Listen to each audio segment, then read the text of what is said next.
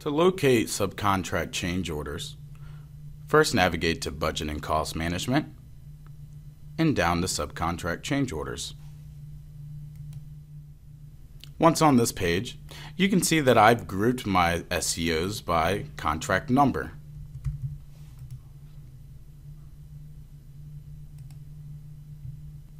To add a new SCO, select the Create New icon in the top right of your screen.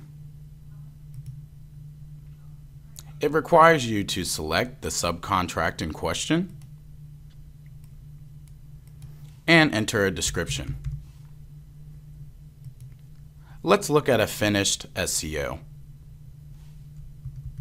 On the detailed page, off to the right-hand side of your screen, you can enter the status of the SCO. The contract is captured here. There's a toggle switch for whether this amount can be captured inside of the budget.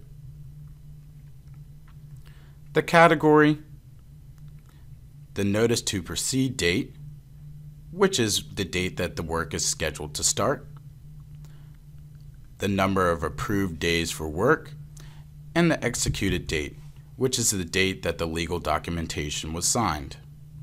You can also assign this SCO to other users on your team. In the middle of your screen, on the Subcontract Change Order tab, you can add your potential change order items.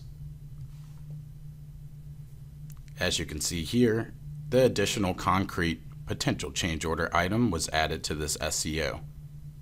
On the Comments tab, anyone can enter a communication back and forth between the team. And on the Contact Information tab, the to company is already selected in association to the contract.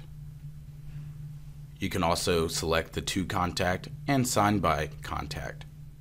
And as always, there is history recorded. Once this SCO is reviewed and approved, the status here can be changed to approved. And the contractor can continue to update and track new changes to the contracts.